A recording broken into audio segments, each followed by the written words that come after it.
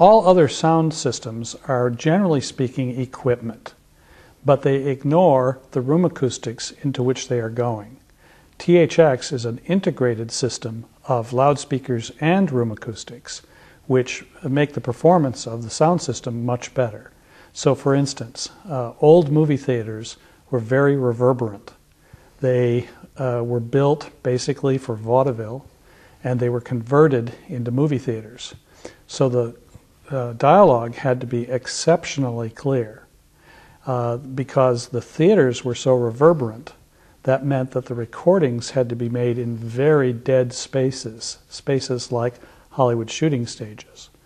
Whereas as time went by making the theaters deader, more acoustically neutral, then you could afford to have recorded reverberation on the soundtrack. That way you could move a character from the inside of a telephone booth to the inside of a gymnasium, and it would sound different, and you could hear it in the theater, for instance.